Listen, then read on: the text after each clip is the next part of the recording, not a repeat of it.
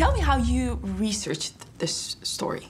My first sort of port of call and the most useful for me was the character I play, Elizabeth Layton, really worked for Churchill. She was a real woman and she worked with Churchill through the whole of the Second World War, and she wrote this book accounting her experiences with Churchill, and they're fascinating and detailed and unexpected and moving and hilarious. And so whilst having sort of Churchill books, and he wrote so many books about himself, Churchill, so there was a minefield of information.